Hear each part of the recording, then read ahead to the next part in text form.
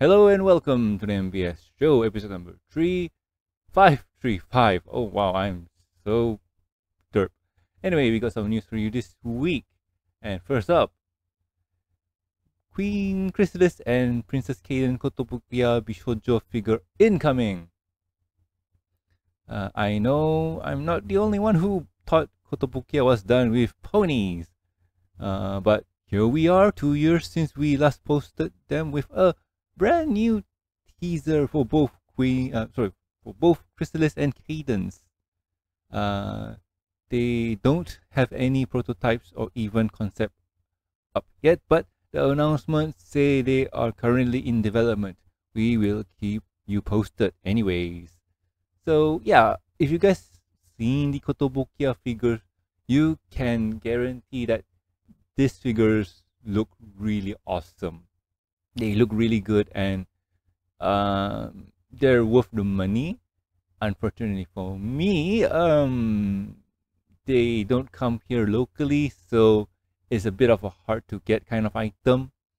Probably they do if you know where to look for them. But all in all, it's good to see that they're still making them.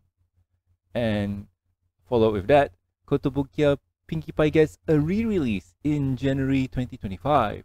If you missed the Kotobukiya Pinkie Pie figure from years ago, they have announced that they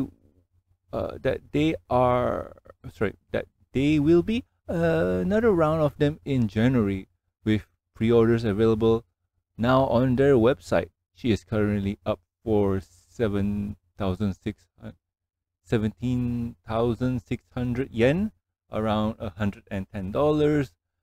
Pick her up over in the links if you want her. Expect the rest of the main six too. So yay! It seems that Pinkie Pie is getting a re-release. So from what I can tell, that yay, the brand, the pony thing is still a go, because certain countries like China is kind of booming in terms of the pony thing, and a lot of people probably slept on the first batch and kind of like, oh, I kind of want new figures now. Is there any chance to get them? And it seems that not only that we'll be getting Chrysalis and Cadence, we'll also be getting re-release of Pinkie Pie. And by the looks of it, if this sells well, we might get the main six later on. And don't forget, there's Sunset Shimmer and the two princesses. So yeah, there are a lot of ponies to get.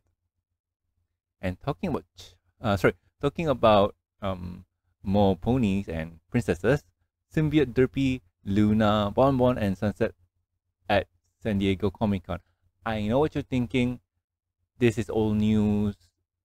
I'm sorry, probably I derped on recording, but still, there's a follow up. But still, let's get through this one first. Joining the exclusive Trixie at their event this year, Symbiote has 4 more ponies to show off at their booth during San Diego Comic Con, including Luna, Derpy, Bonbon, and Sunset Shimmer. There isn't a whole lot of convention for ponies this year, so swing by and take a look if you need some equine in your life. More pictures below. So this is pretty cool. Symbiote Studios have good models and whatnot, and yeah, you can get them now. Yay! Available. Yay! From what I saw of the 4 of them, they're pretty cool. Derpy has muffins. Starlight has Sunset has her coat and whatnot, and Cutie on both sides. Bonbon too. So yay, that's awesome. And Princess Luna, she looks cool. Taller, I think. I'm not 100% sure, but yeah, she looks awesome. She has her regalia and her flowy mane, so that's also cool.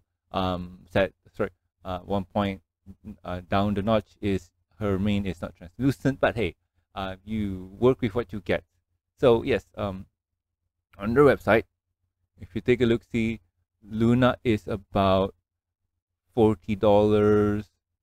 And who now? Derpy is out of stock, but she was at $30. If I'm not mistaken, the muffin thing is a magnetic muffin, or no? I think that's another thing from another set. But she gets a muffin. That's cool. Sunset is also at $30, and Bonbon is at $30 too. So what? Luna is the only one at 40. That could be because of her size. Do they mention the size here? 15-inch versus 12. Okay, yeah, that makes sense. That makes sense.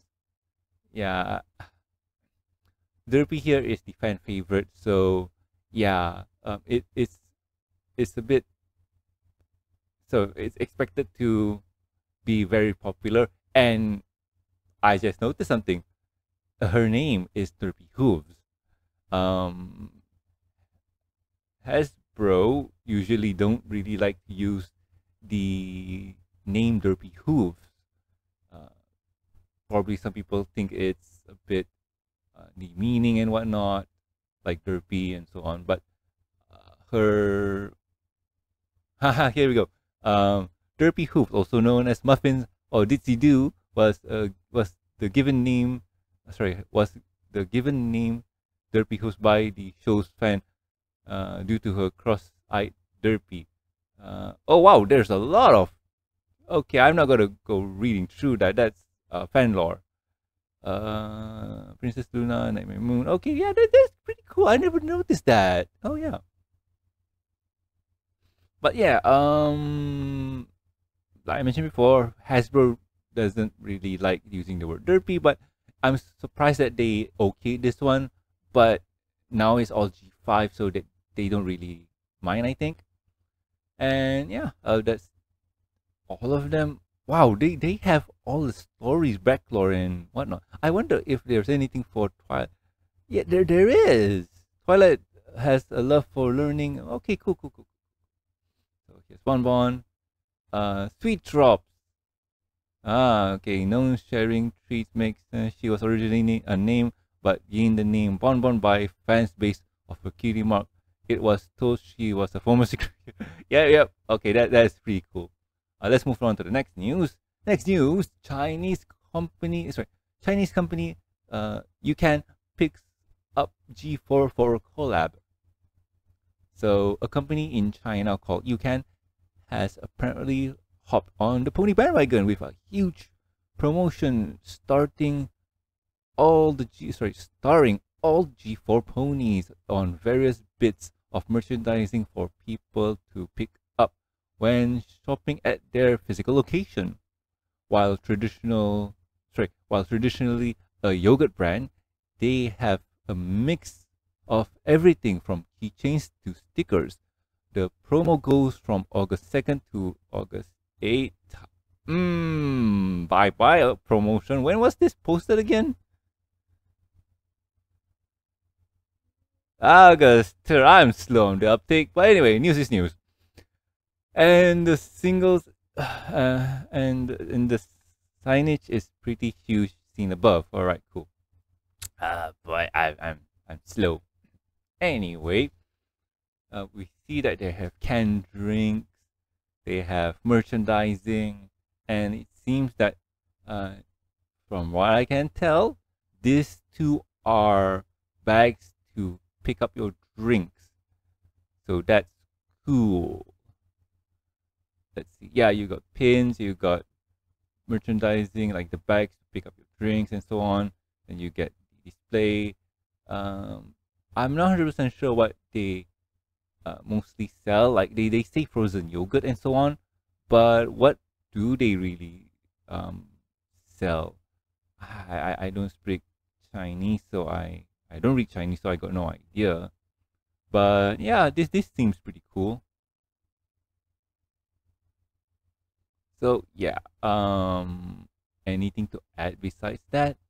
Can't say much. But yeah, for this one, this is a bag to fit in one single drink. If you have a, let's just For example, for example, if you have a Starbucks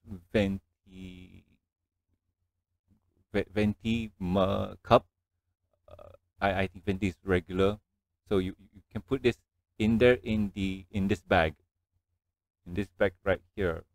Moving my cursor around, and then if you have two, ideally you'll get the what you call this, cardboard support thingy. You put it inside there, you have two drinks and you can carry it. So this is pretty cool. I have a local store here that serves this kind of bag, and they're pretty cool. So yeah, moving on to more news. I think yeah, more news. China returns with another event, a pony event, and easy suit. Yay! I've had a few people now say that China is basically experiencing the peak fandom that we had back during the season 1 to 3 days of G4, and these non-stop events happening seems to hit at that. Apparently this one happened in Guangzhou, China, and was an official Hasbro event this time. Wow, that's fascinating. We've got a neat easy mascot over there, along with a bunch of new merchandise covering all the pony generations. Check it all below. This is the poster. Oh, pretty. Okay.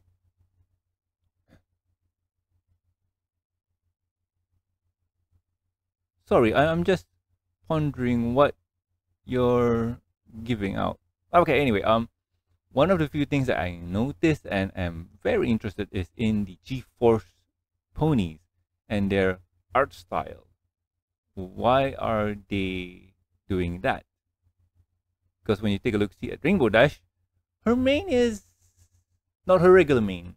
It's a very stylistic mane. Like this is Rainbow Dash, but it's not in her normal traditional sporty look. And if you take a look, see at Fluttershy,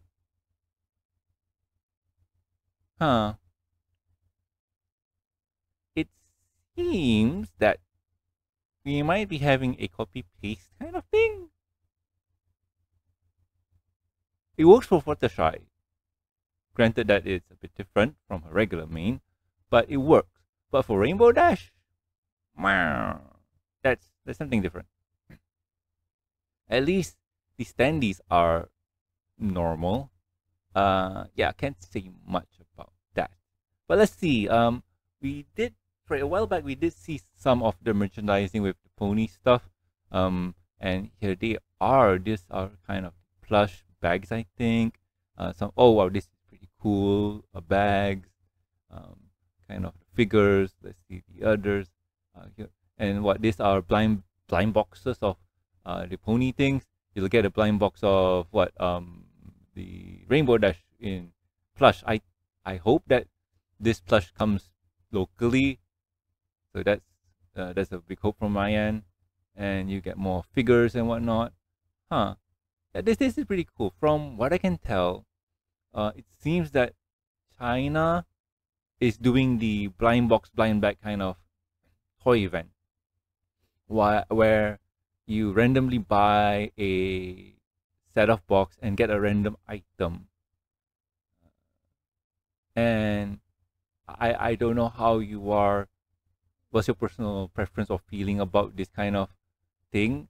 Some people enjoy the gacha system, but some people don't. And it's one of those things where, if done properly, you can create a community where, oh, I got this. Do you want to trade? And yay, that's good. Let's trade. So we can collect the full set. But knowing how people are and knowing how ruthless the scalper market is, I don't think that's going to be the thing that's going to be happening. I think it's just basically people are going to hoard and sell them on third-party seller sites, probably like Carousel, eBay, whatever it is that you're using for your local location. So yeah, I kind of like this. I wish I can get the pony plushie thingy like this one, but I don't know if it's going to be available on my end. But hey, China seems to be getting it, and that's cool. And let's hop into the last news. So, new line of old school My Little Pony merchandise appears from Irregular Choice. For all the old school pony fans out there, a company called Irregular Choice has had scooped up the old school pony license for a variety of new products, from handbags to shoes. All of them are covered in pony from the 80s and 90s. Check the selection below. You can pick them up on their website. I'm gonna check them out on the website for a bit and see what we are getting. Okay, all of your pony dreams come true. Exciting, blah blah blah. Okay, okay.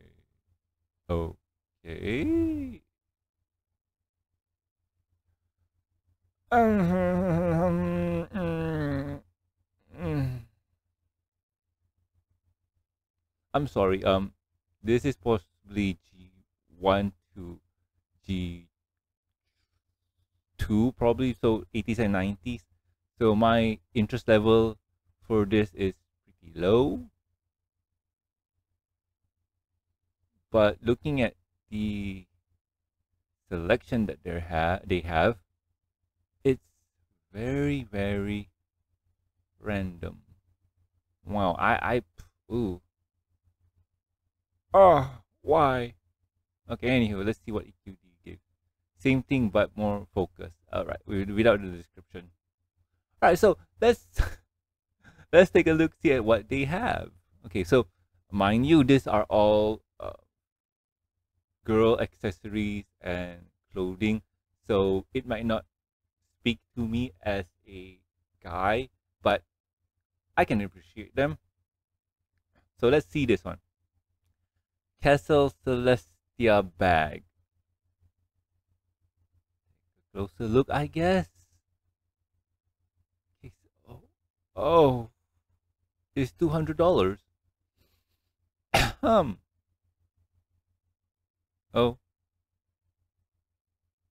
Oh, so it auto moves. Okay. Okay. Oh. Okay. Let's see how it's inside. All right.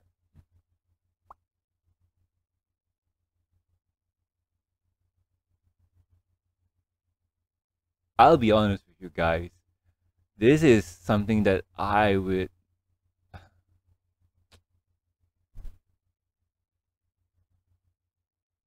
Okay. Granted that this is the type of silly that I enjoy and like, so the chances of me getting it is about 50-50. But it could be that the price range, the color scheme, the overall look, like, this item is not for me. But hey, if it's for you, awesome. Let's check out the second item. Rainbow Bridge is a boot. I guess it's going for the cowgirl kind of aesthetics, and I'm guessing it works somehow. Yay. Okay, this bag. Let's take a look. See, born in a barn bag. Okay. Oh boy. So this looks pretty interesting. Ah, so you have windows and doors to open to see the full. That's small. Yeah. Ooh. Honestly speaking, this is one of those cases where item is not for me.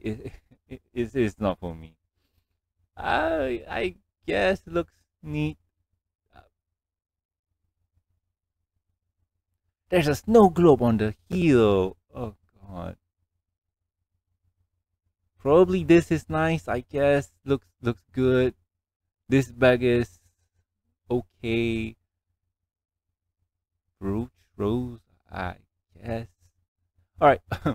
there's there's nothing much I can comment on it because most of the item products are. Does that person have a beard? Really?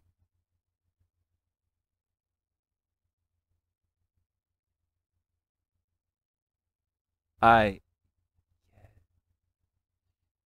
I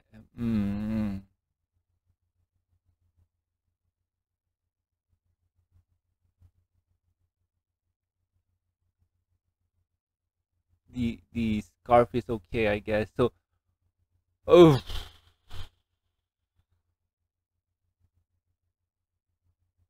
okay. I'm gonna stop here because uh, yeah, stopping.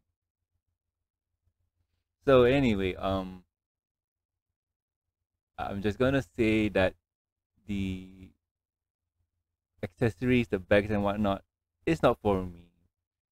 And if it's to your liking, that's awesome. The price is a bit too much for my blood, but hey, if you have if you're interested in them, it's there. I haven't heard of company irregular design. Was it? What was it called? Irregular choice. Yes. I haven't heard of them before. This is the first time, and hey, it's. I guess if you like G1 ponies, that's awesome. If not, then no, I guess. So yeah. But anyway, let's wrap it up. Let's wrap it up. Oh boy. Haha. So let's see. Moving on to the next topic. What have I been doing with my week or so, whatever it is. Um, so moving on to what I have been doing. I have been doing a lot of work. A lot of work where I'm just busy and so on. So yeah, I've been distracted with work and whatnot, and that's why the lack of pony news. I did have three on standby, but just work has been compiling and keeping me busy and so on. But say, I'm back, and I'm gonna try and do it. Gonna give you pony news every month if possible. But anyway, other than that, keeping up with movies and stuff. Recent movie is basically Wolverine, Deadpool and Wolverine. Yeah, that's the hottest item show thingy going on. So yeah, I've seen that, and that was pretty cool. Uh, Nothing much other than it's a cool show. If you're above the age range, you should go watch it. And if you're a Marvel fan, you should watch it too. If not, then it's all good. So let's wrap things. I cannot speak. Let's wrap things up. So, if you got any questions, concerns, or suggestions for the show, you can contact us at mbsshowgmail.com. You can reach us on the Twitters, or now known as X. The show's account, X account, is at the MBS Show, and my personal account is at Norman Sanzo. Yes. Oh boy. Also, please subscribe and rate us on iTunes, YouTube. Don't forget to press the bell icon to stay current. And links are in the show notes. If you'd like to support the show, you can do so at patreon.com/the MBS Show. With every support, you get a week's early access to review and discussion podcast, exclusive and deleted content. And a huge thank you from me. Talking about the thank yous, I would like to thank Jacob, Lucky Knight, and also Master of Lag. Thank you so much, guys. You are great. Anyway, I have been Norman Sanzo, and I'll guys catch you next week with another fun episode of the MBS Show. See ya.